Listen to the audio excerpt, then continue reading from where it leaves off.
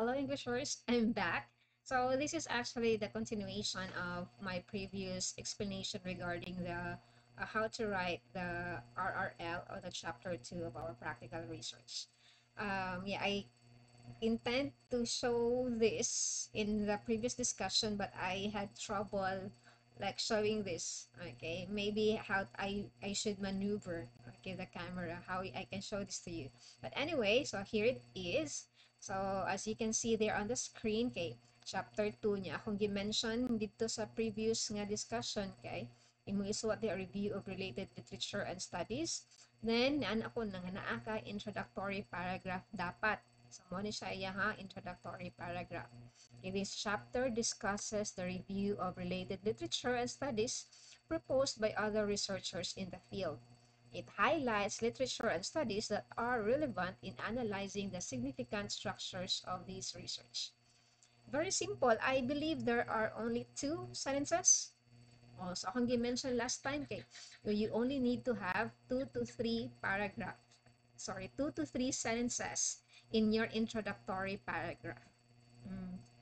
After which, okay, mag-una din ka sa imohang RRL. So what ka? Review of related literature. Then, gi-mention katong inverted triangle.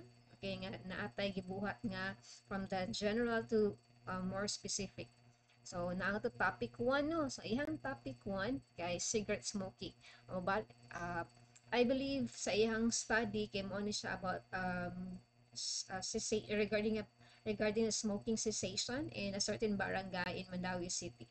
Okay, so um, related kayo, di ba? Or naagyo ihang topic, cigarette smoking. Kay mao man na ihang major variable nito, cigarette smoking cessation. So naguna sa siyang topic 1 nga cigarette smoking.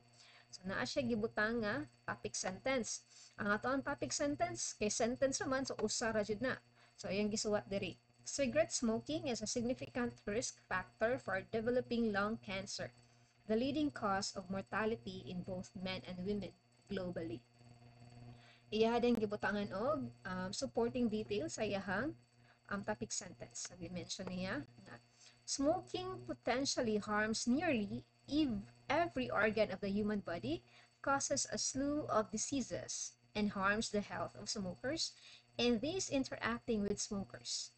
In the long run, smoking causes more health problems such as increased chance of smoke and brain damage. Okay, so naa din siya gibutang nga citation. Okay, so gikan na ni Large G et al. Actually et al. Okay, 2018. You know, so na iyahan citation.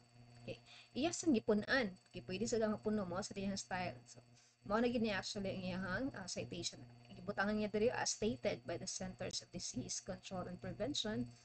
So, mo na iyang literature ha.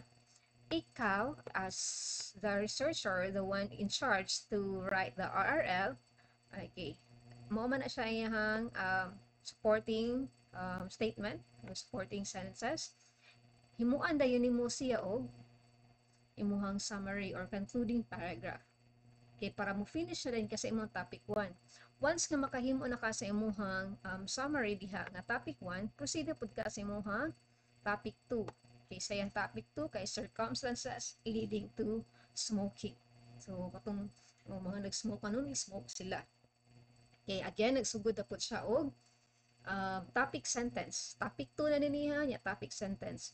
Cigarette smoking has been linked to various social, environmental, psychological, and genetic factors which may include gender, race, and ethnicity. Okay, and the rest. Okay, kapoy nagbasa.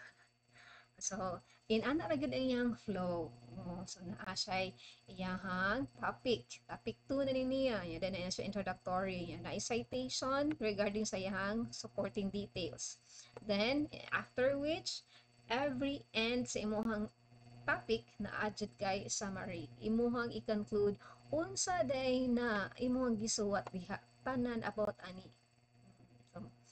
Okay, let's proceed. Napa siya topic 3. Smoker's attitude towards smoking.